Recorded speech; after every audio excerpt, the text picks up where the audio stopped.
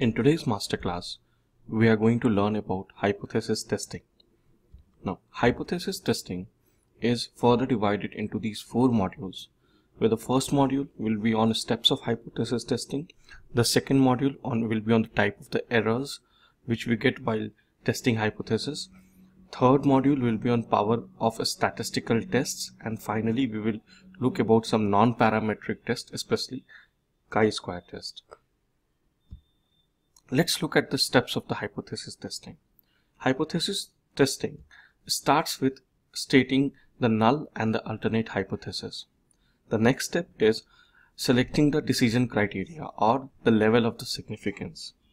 The third step is establishing critical t-values. Then we move on to actually drawing the random sample and calculating the mean. After that, calculating the standard deviation and standard error of the sample. Finally, calculating the t-value and then comparing the calculated t-value with the critical values and accepting or rejecting the null hypothesis. Now, each of these steps I'm going to explain you by an example. Let's move on to having look at that example. Let's start with a hypothetical situation where a researcher claims that the fasting blood sugar of a given population is 135. Now, in such a case, how can this hypothesis be tested?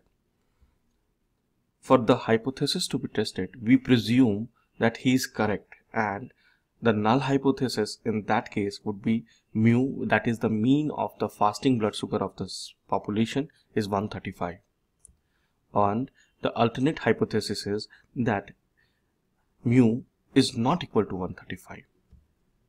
Now, to actually test this hypothesis, we can either measure fasting blood sugar of each and every person in the population, which is not only expensive but also time consuming, or we can draw a sample from the population and use inferential statistics to draw a conclusion from it. So hypothesis testing is when we actually draw a sample from the population and use inferential statistics. Let's move to the next step. Let's say the fasting blood sugar of the sample is 134. Can we reject the null hypothesis? Can we claim that the researcher who said that the population mean of fasting blood sugar is 135 wrong? For that, we have to establish our probability or conventional decision criteria or level of significance, which is 0.05. 0.05 alpha means, in simple words, there is less than 5% probability that the sample mean and the population mean is not the same. Remember, the sample mean is the mean of the sample which you have drawn from the population, and the population mean is the mean of the entire population. So when we say in all the hypothesis testing in medical, we use conventional alpha or level of significance as 0.05, that is 5% probability. Let's move to the next step, that is establishing the critical values. Let's think that, okay, to test the hypothesis, we are going to draw out random fasting blood sugar samples of 10 people. So the sample size is 10. Degrees of freedom is 10 minus 1 is 9. This has been explained in earlier lectures. Now, in a table of t-scores with degree of freedom 5, the value that divides 95% of the area of acceptance and 2.5 areas of rejection is 2.262. Let me show you the t-table to actually show it. So this is the t-table. Since this is a two-tailed test, so we will follow this column, and the degrees of freedom is 9. So these two intersect and the value we get is 2.262.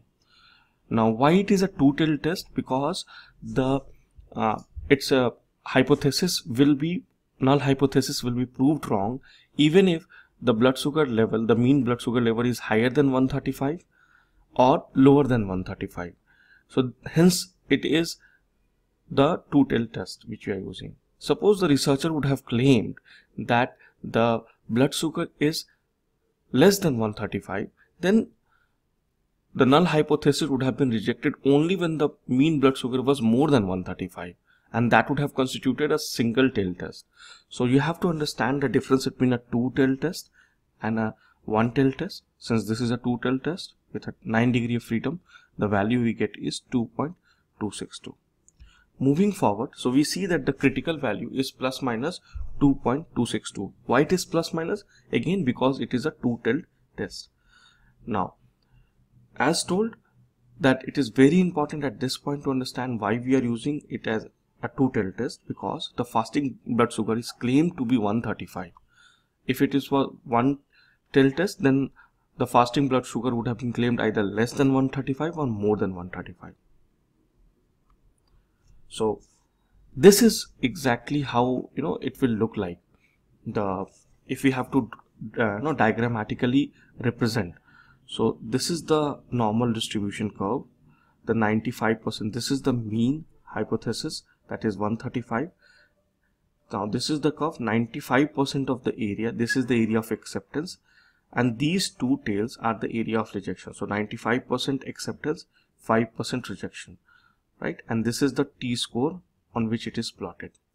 T critical value which we see is minus 2.262, and t critical here in plus side will be plus 2.262, which means any value of t, calculated t, between 2.262 and plus 2.262 will fall under this, and hence our hypothesis will be accepted. Any value less than this or any value more than this will be rejected. So let's move to our case and let's actually draw a random sample and calculate the mean. The sample from the population shows the following fasting blood sugar. Now this is the actual figure which we have, which the researcher finds it. So 115, 140, 133, 125, 120, 126, 136, 124, 132 and 129. So calculation of mean total is 1280.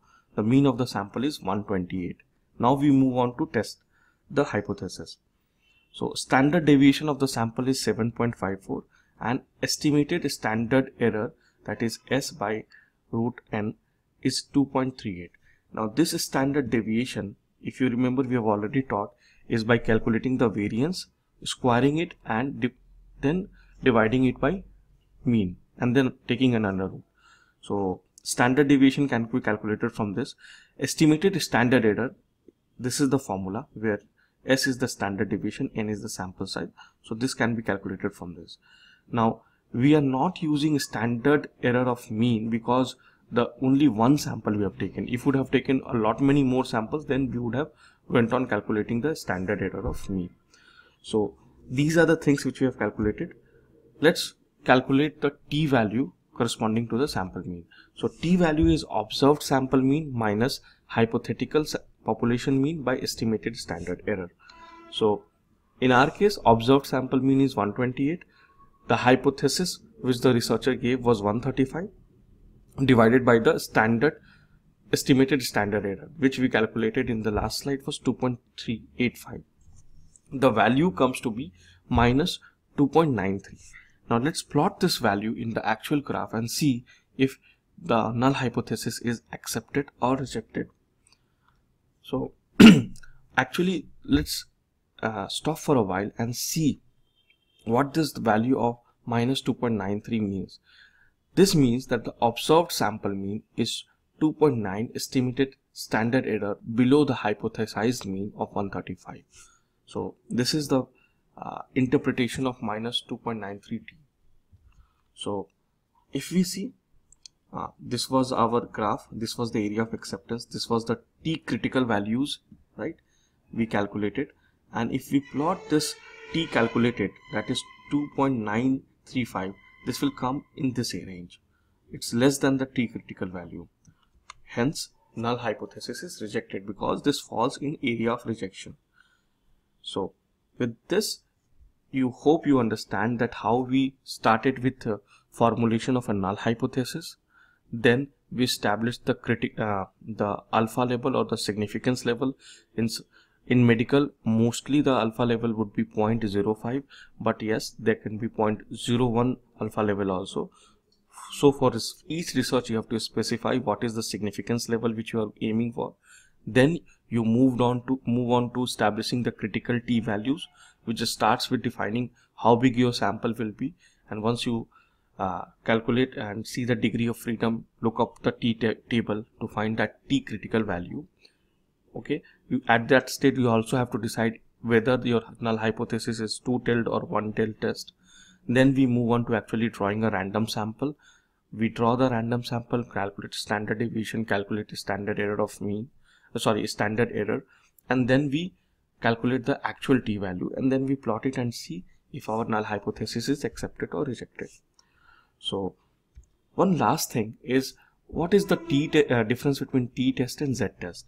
You have to understand that when the sample size is greater than 100, so that the standard deviation provides a reliable estimate of standard error, Z-test is used.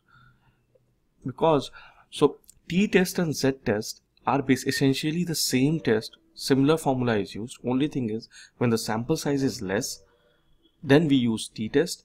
If the sample size is very high, more than 100, then we can use Z-test. So T-test values for higher sample size will be corresponding to the Z-test value. So with this we end this module of hypothesis testing.